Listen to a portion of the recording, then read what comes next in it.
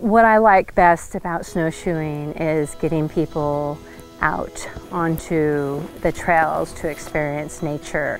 The silence and the peacefulness of these trails is just astounding. I'm Debbie Bauer, and I am the snowshoe program supervisor here at Mount Hood Meadows.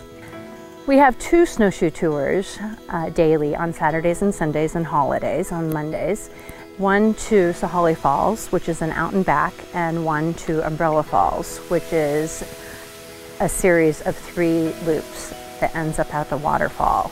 Both are 3 miles long, and they're moderate to beginner level snowshoe tours. What you can expect is to see a lot of different types of trees, experience foot tracks in the snow, circumnavigate a bunch of beautiful meadows, and go through the trees and then end up seeing 2 wonderful waterfalls. We have snowshoes here for rentals both at the Nordic Center and at the main Sahalee Rental Center. And you can use our snowshoes, you can bring your own snowshoes. We offer hiking poles for those who want to use them, and that comes with your snowshoe rental. You can be a beginner, you can have come and snowshoed a ton of times. We go a variety of different paces, and we make it work for everybody who comes up and visits us here. You want to have a hat, you want to have some kind of eyewear, either goggles or sunglasses. Gloves are really important, and I usually wear these thin type of gloves, but I also wear mittens just in case it's a little colder. You get warm when you're snowshoeing, so you're going to want to be able to layer and have a shell on and have a vest or a layer underneath.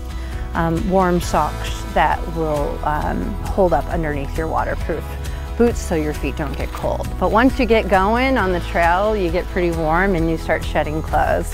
I also like to carry a backpack, and for sure water and snacks inside is really important. One of the things I think that's best about our snowshoeing here at Mount Hood Meadows is that people who don't actually alpine ski, or if they just want to break from alpine skiing or riding on our slopes, it gives them another opportunity to bring friends up and families, and having something else that they might want to do while their friends and family are doing something else. And then having the ability, after they've seen the beautiful waterfall, to go back to the lodge and meet their friends and family for lunch and a beverage.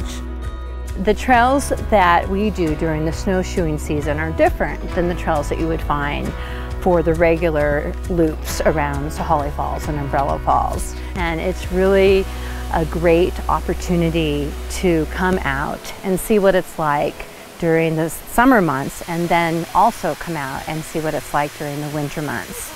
And make sure that you go out there and make that happen by coming to Mount Hood Meadows to do our snowshoe tours. I'm Debbie, and this is my mountain home.